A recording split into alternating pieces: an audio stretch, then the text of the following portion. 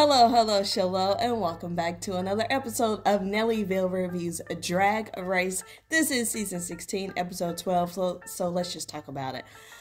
I'm trying really hard to think of the words to describe this fever dream that was episode 12. It just wasn't a good episode. It just was not. It had a lot of potential, but it just wasn't good. But look, hey, in a hit show, in so many seasons, and so many episodes, not all of them are going to be great. I feel like this is going to be a learning moment for a lot of people involved. But let's just explain what actually happened, the best I can make it make sense. Okay, so the girls in teams of 2 or 3, they had to design bathrooms. I can't make it sound any more strange than it does. They had to design these pretend bathrooms. Now look, here's the thing. Every now and then, because we all know that Mama Ru gets political, and Drag Race is a great platform to be political, to bring awareness to certain topics, to encourage, because you have a really wide range of people that watch the show. Lots of different demographics. So it's a great place to raise awareness, to spread a message, and all of that. We also know that Mama Ru loves to laugh. Everything, Mama Ru doesn't like to take life too seriously. Don't take yourself so seriously. Make Mama Ru laugh. That's how you win. Sometimes the political and the laughs, they don't mix. So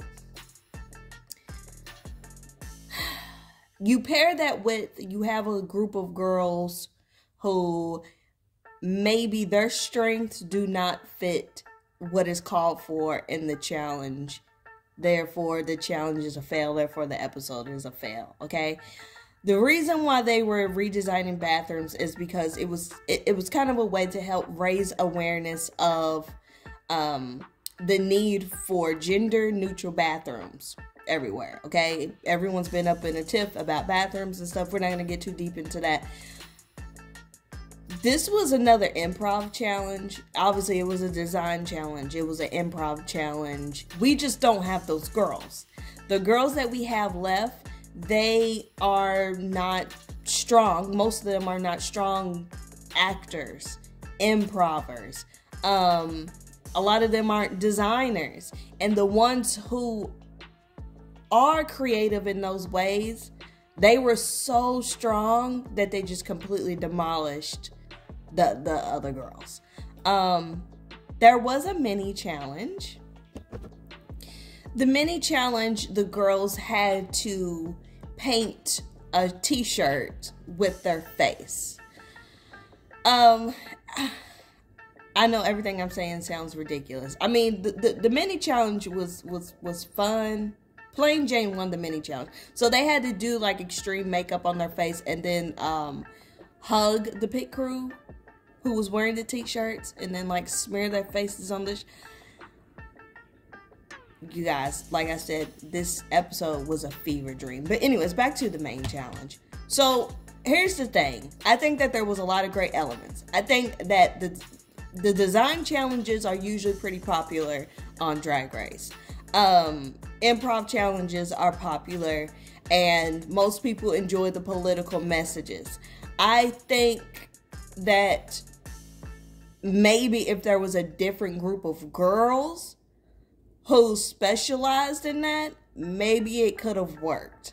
I think that if it was a little more structured, it could have worked. I don't know. I don't know if this was a casting issue, a writing issue, or a challenge structure issue. Lots of good ideas. It just didn't work. It just didn't work. It felt like a fever dream. I didn't know what I was watching. I didn't know whether to laugh or cry or just turn off the TV and go to bed. But at the same time, you couldn't look away. The theme of the runway was chain reaction. Starting with Dawn, it's a no for me. But y'all know, most of the looks Dawn has, Morphine, this is a better look. The tuck could have been better, but it's a fine enough look. Nymphia, this was cute. This was the detail work you can't really see in this picture here, but this was a pretty solid look. The detail was really beautiful up close. I think this was one of my favorite looks of the night. Plain Jane, you know, this is a very plain Jane look. This is a great look, but like Michelle said, we've seen this from her before in just a different color. It's a great look. It's just a repeat. Q, I didn't like it. I felt like the red chain it looked so cheap. It looked like those little toy chains that the kids play with. I didn't like it. And also, Q is starting to get on my nerves, y'all. I'm so sorry. But when they start to get on my nerves, it affects the way I feel about their looks on the runway. I know it, child. Anyways. Saphira. This was really like avant-garde editorial look. I wasn't mad at it. This really had vision, and it was very, very different for Saphira. I like that. Also, one of my favorite looks of the night. Well, I don't know. Maybe I'm exaggerating, but it was a good look. It was a strong look. Okay, so we actually ended up with 2 winners this week. So Plain Jane and Saphira, they both won. I was like, okay, yeah, sure. I for sure knew that Saphira was gonna win, but Rue called Plain Jane first, and I was kind of like, girl. Everybody was looking like, girl. Okay, but anyways, Plain Jane and Saphira both won, which means Drag Race history was made. Saphira is the first queen ever to have 4 wins, and I think this is her 3rd one in a row. And then so Q now, not Q, Plain Jane also has 3 wins. So that leaves in the bottom Dawn and Morphine. Now, at first I was like, you know, I could see the lip sync going anyway. I could see the lip sync going either way. And then they said that the song was Body by Megan Thee Stallion. And I think that's when we all knew, including Dawn, it was time for her to go home. Because, okay, look, Morphine isn't like the greatest dancer in the world or anything, but she certainly has a BBL. And so the girl with the BBL dancing next to the rhythmless twink, the fate was set and sealed. Dawn, baby, I don't even know what you was doing up there.